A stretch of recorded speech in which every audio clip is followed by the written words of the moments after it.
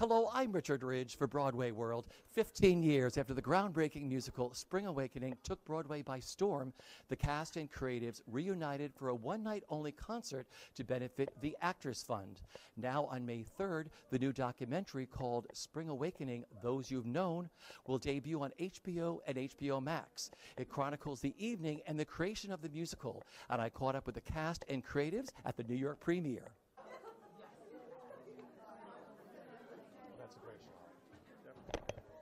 Well, first of all, the New York premiere, how do you three feel tonight? I call you the Three Musketeers because I knew you from the very early days. How does it feel tonight?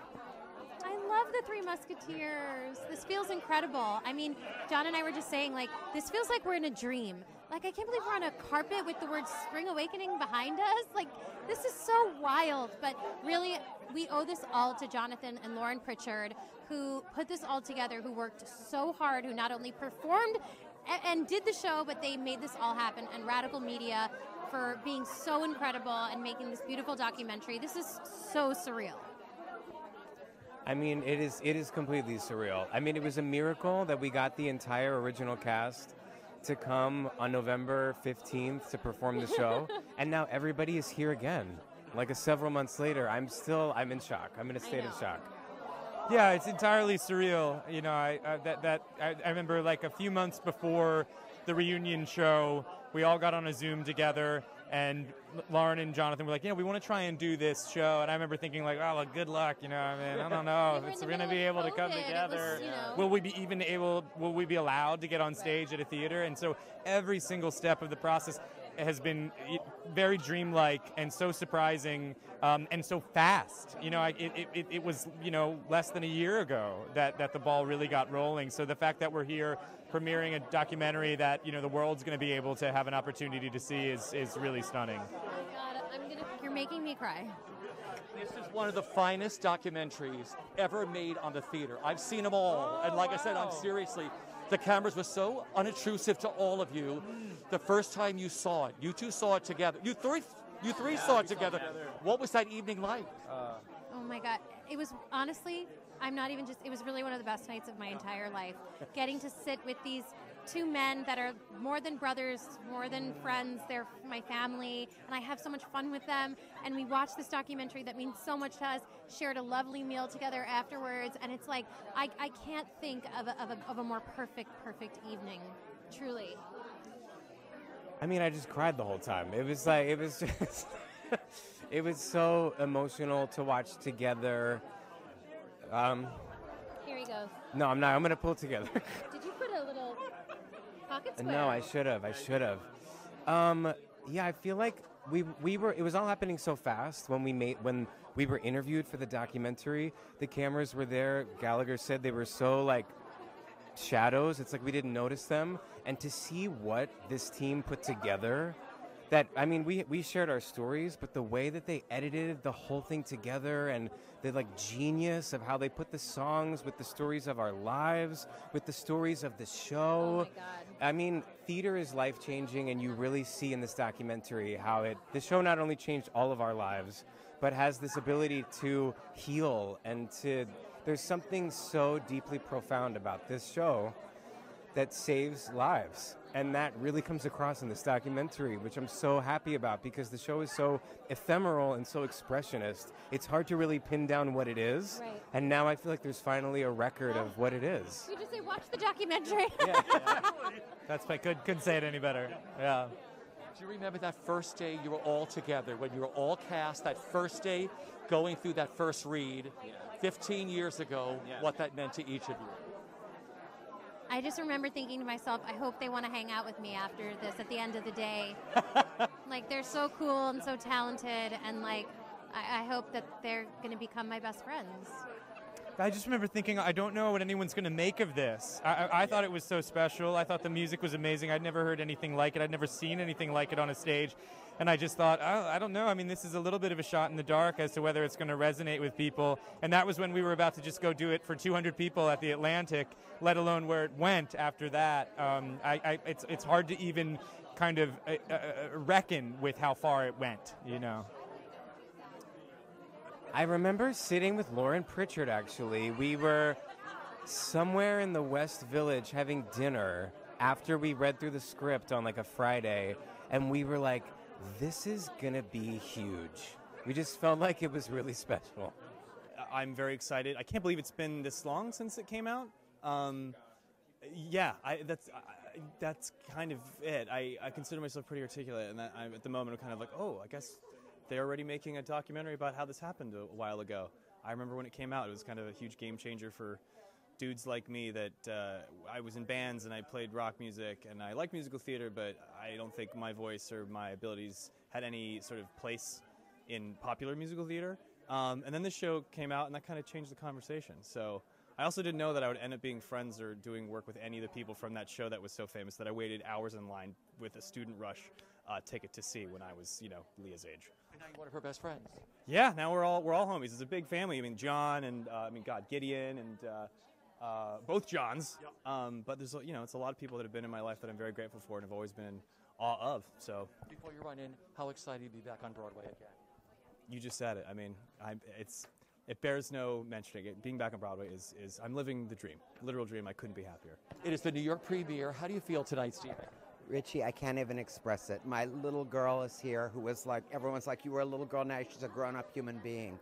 It's, we all went through such a spring awakening creating this show, and that's what the documentary documents, is the incredible growth in all our lives through doing the show and to where we are now.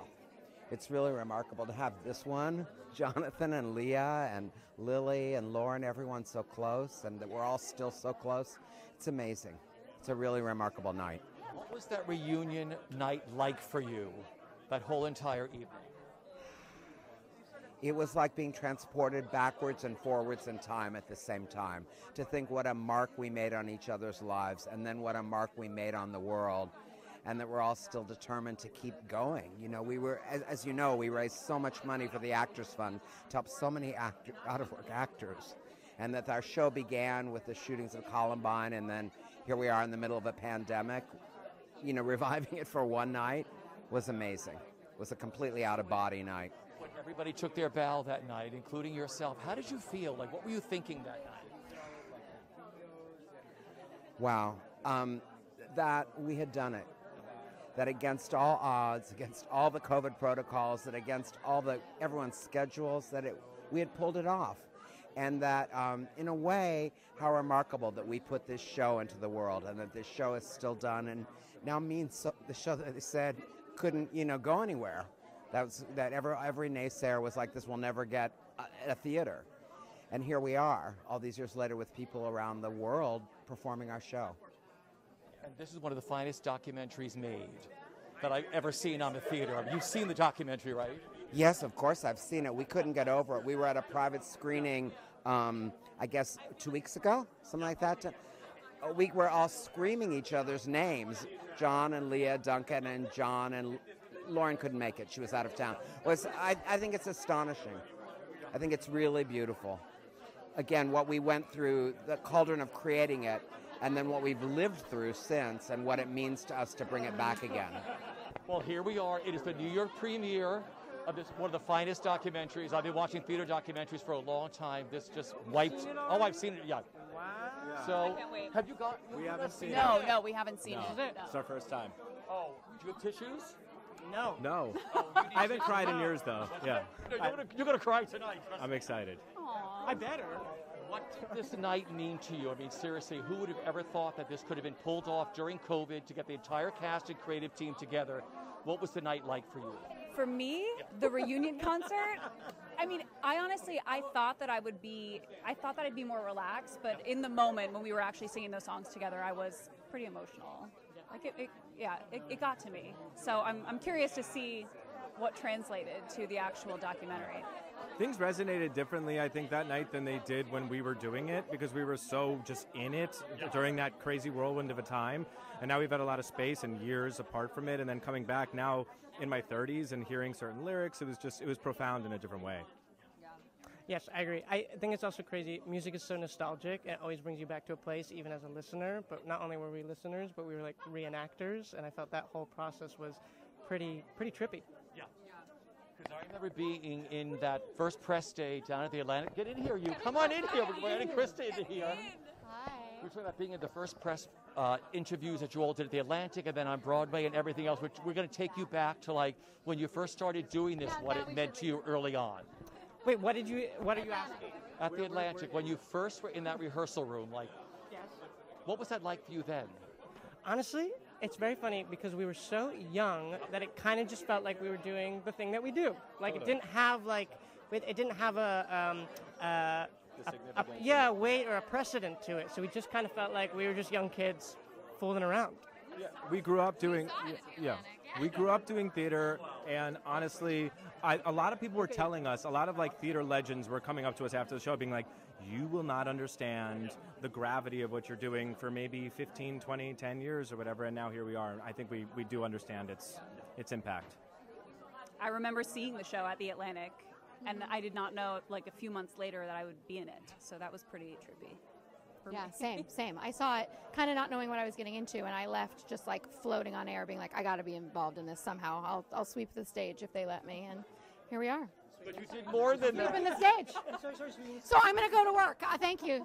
We got to add Lily into this too, because Lily's. I'm also here. What is it like just being together with everybody? It's okay. No, it's really fun. I was actually dancing behind the camera before I stepped on. So we're all friends. Like in real life, it's crazy. But you know, you've all done shows that you moved on to the next one, but there's something very special about Spring Awakening because you guys have stayed connected through the entire journey, haven't you? We stayed connected all the time. Oh, yes. Yes, we never, I don't think we ever didn't, we were always in touch.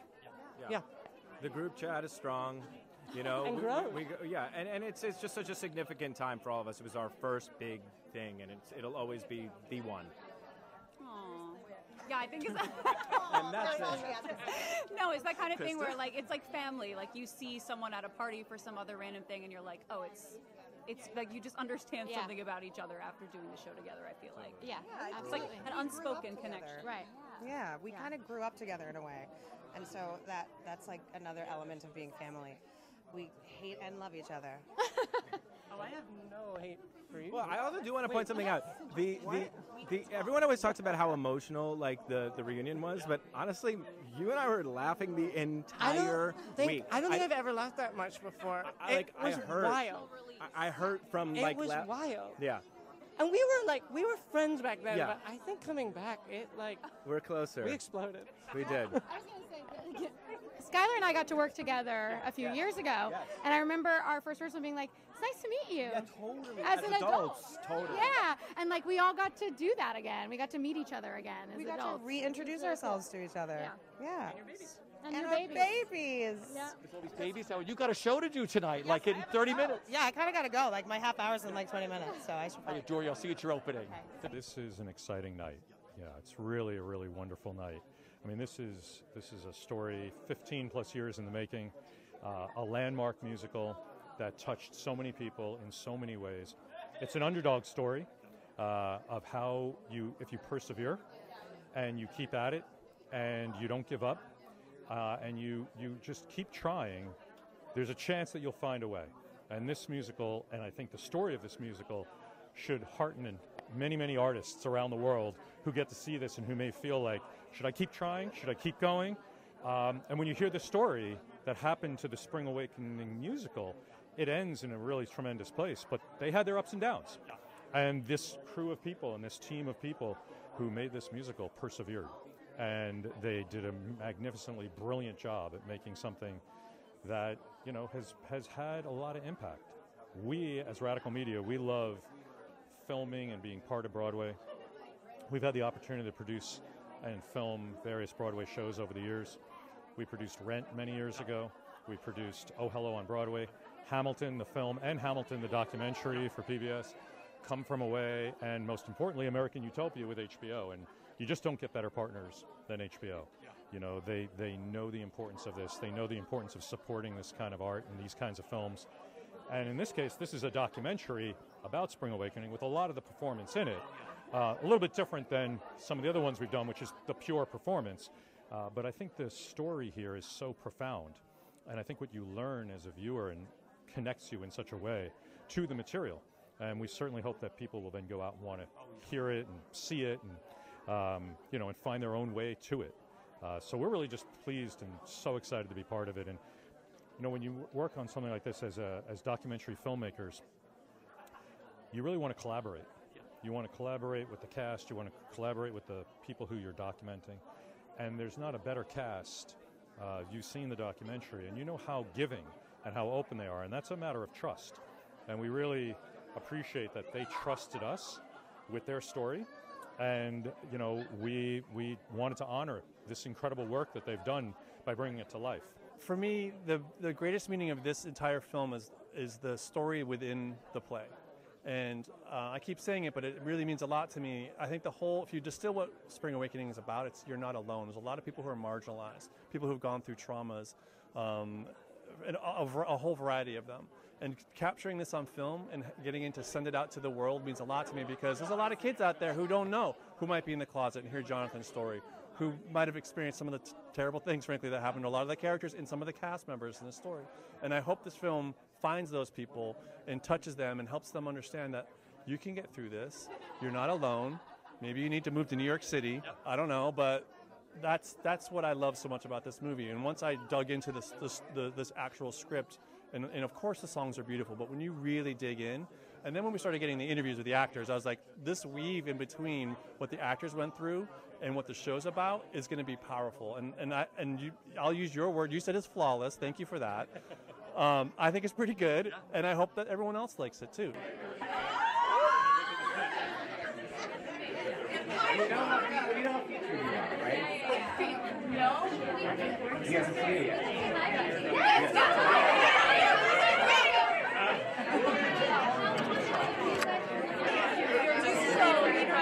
Oh, you're so out of here! I'm trying to track one down. All my friends are busy.